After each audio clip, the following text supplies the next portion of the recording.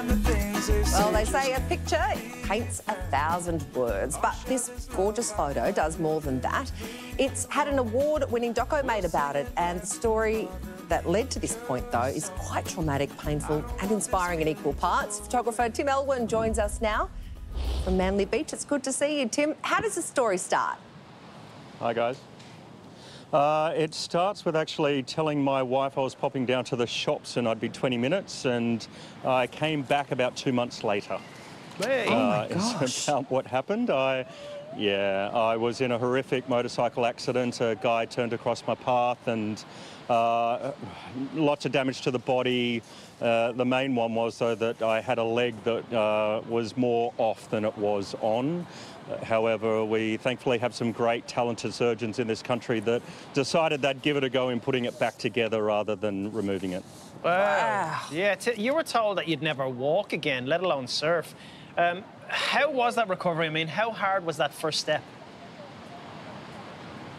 Look, when you're told that you might not walk again, it does something to your brain, and you either get kicked up the butt or you stay down. And getting that first step done took months, and I had 3 physios helping me every day just to stand, to get that balance before I even took that first step. But it was scary and painful. Oh, Tim, talk to us about this incredible photo of yours. How did the idea for that come about? It came about because of the ocean, ultimately. Every morning I get in at dawn. I don't know if you've ever been in the ocean, in the water, as the sun's popping its head over the horizon, but the water turns into this liquid gold, and it cleanses your soul, ultimately. And I was starting the day in this calm, beautiful, happy way, but the rest of my day was filled with pain and frustrations and worries and mental, health issues of supporting my family, insurance companies not supporting me, all this gamut of stuff, and this juxtaposition of calm yet distress. And I needed the water. That was my representation of calm. And I needed the complete opposite to represent that distress and pain, and that was fire. That was a flare. Wow. Wow, that is crazy. Yeah, so what were the biggest challenges on the shoot day then? The biggest one was the swell. It was a lot bigger than what we expected, and the tide was at a level where it was waist deep and moving at about 20-30 k an hour for a good 100 metres.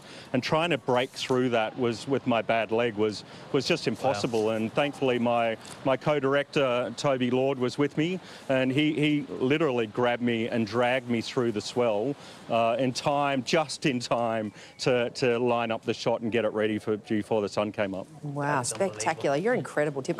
The film was almost part of your recovery process, but there's been an upside that you didn't expect, hasn't there? Yeah, very much so. Look, as a visual artist, a photographer, I'd put this together. It was a very unique photo, and so I just wanted something to document it, and that was it. I didn't expect it to do anything, but once it was done, I had shown it to a friend, and they suggested I enter it into an ocean film festival, which I did, and it didn't do anything, but it got picked up by a number of other festivals, and 11 nominations and 7 awards later, I'm stoked with it, absolutely stoked. Wow, you can check out more of Tim's gorgeous photos and the Distressed documentary at urbanripples.com. Tim, thank you so much for sharing your amazing pictures and amazing story. Thank you. Thanks for having me. Take it easy. Good on you, Tim.